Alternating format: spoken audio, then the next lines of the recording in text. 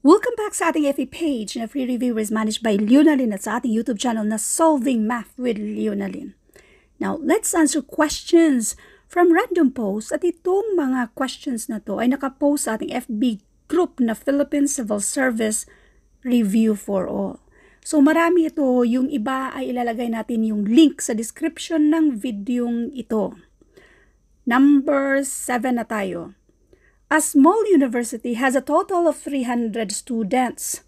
23% are enrolled in engineering and 15% are enrolled in political science. And the rest are enrolled in other courses. Yung tanong, how many students are enrolled in other courses? Ito pa namang mga kalintulad nito ay marami yan sa mismong civil service exam.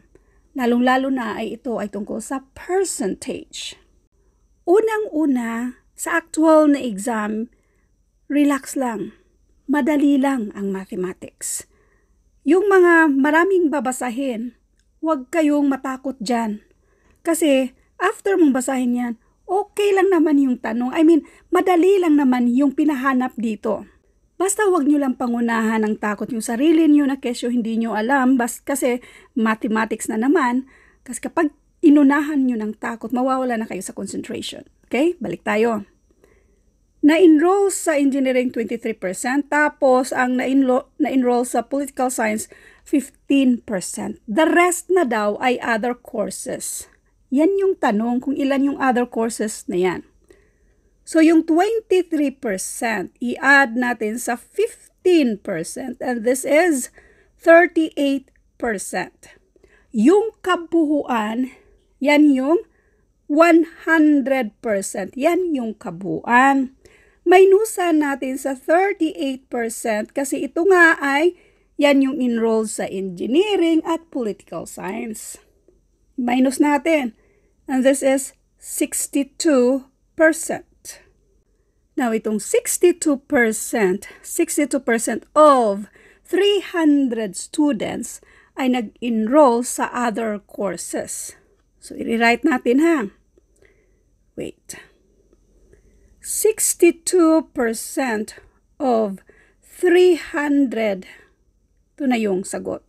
Kasi nga, there are 62% na nag-enroll, 62% of 300 na nag-enroll sa other courses. Now, ang 62% means 62 per 100. Ang of multiplication, i-multiply natin sa 300. Multiplication of fraction, laging tandaan na lahat ng mga whole numbers, meron niyang automatic na 1 na denominator.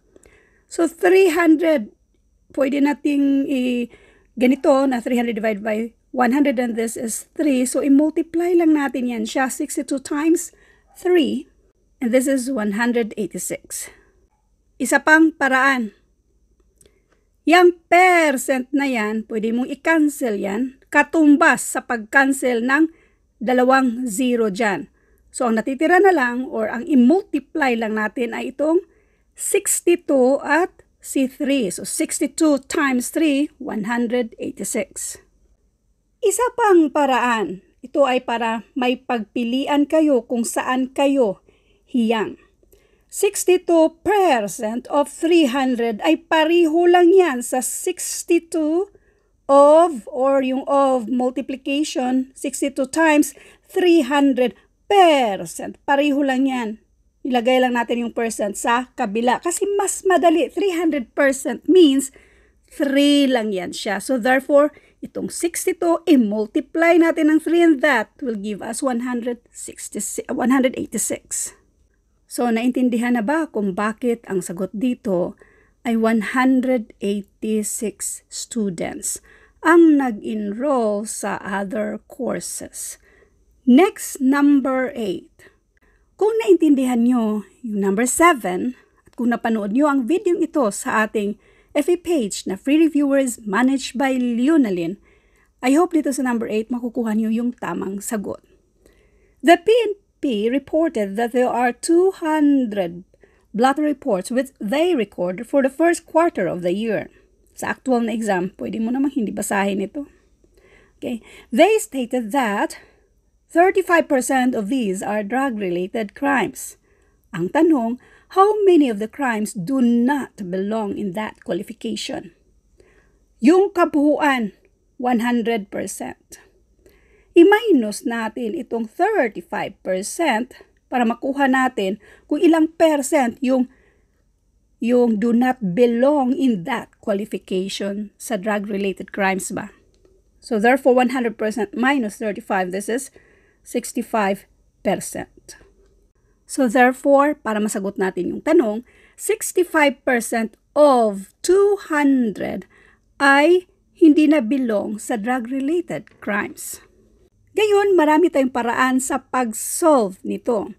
65% means 65 per 100. Ang of multiplication, kopyahin si 200.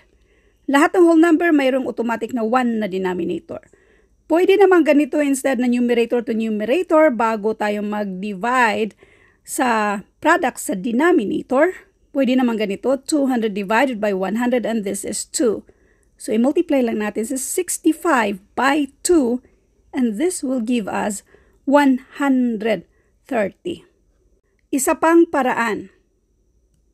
65% pwede namang 65, yung percent sign ilagay natin sa 200 ang of multiplication, so therefore 200%. 200%, ibig sabihin yan, 2 lang yan siya. So 65 times 2, and that is 130. Napapansin nyo, marami akong mga ways na pinakita sa inyo kung paano ba ito isolve para kayo na mismo mamili na pwede naman palang ganyan kung saan kayo hiyang, kung saan para sa inyo ay madali lang pala siyang isolve. So kayo yung mamili. Pwede namang ganito rin. Kapag meron kang percent sign, tapos i-multiply natin sa isang number na merong 2 zero. Kahit 4 pa yan, basta merong 2 zero sa pinakahuli. Okay? Kung mag-drop tayo or i-out natin or i-cancel itong percent sign, i-cancel mo rin yung 2 zero. So, ang matitira na lang ay si 65 at si 2. So, 65 times 2, that is equal to 130. Kaya ang sagot dito sa number 8, 130. Thank you for watching and all. I hope mayroon kayong natutunan sa video ito. Thank you and God bless.